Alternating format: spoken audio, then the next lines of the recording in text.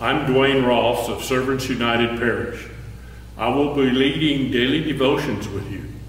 The basis for these daily devotions is from Christ in Her Home, a daily devotional series. The Bible readings are from the Revised Standard Version. The reading for Sunday, August 23rd, the 12th Sunday after Pentecost, is found in Matthew, the 16th chapter, verses 13 through 20. Now when Jesus came into the district of Caesarea Philippi, he asked his disciples, "Who do men say that the Son of Man is?" And they said, "Some say John the Baptist, others say Elijah, and others Jeremiah, or one of the prophets."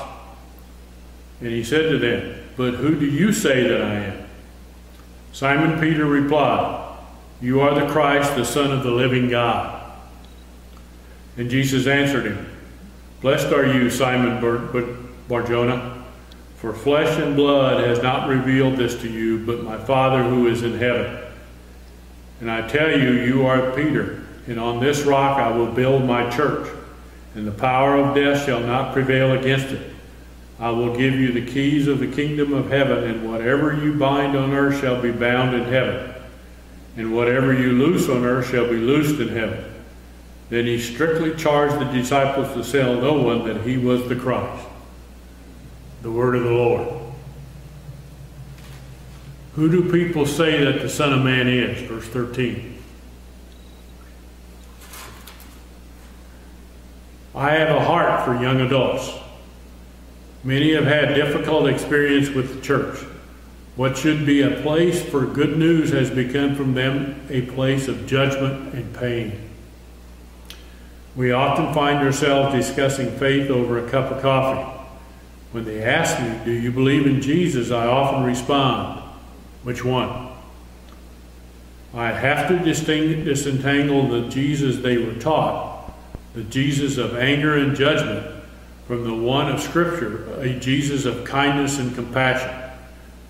The Jesus of Scripture did not judge people, but loved them into a new way of being.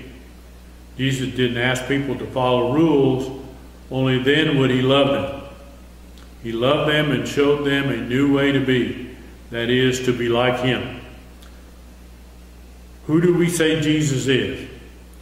The living God of love. May we be bold in sharing this Jesus. Let us pray. Help me share your love, Jesus, that others may know you. Amen. Please join me in the Lord's Prayer.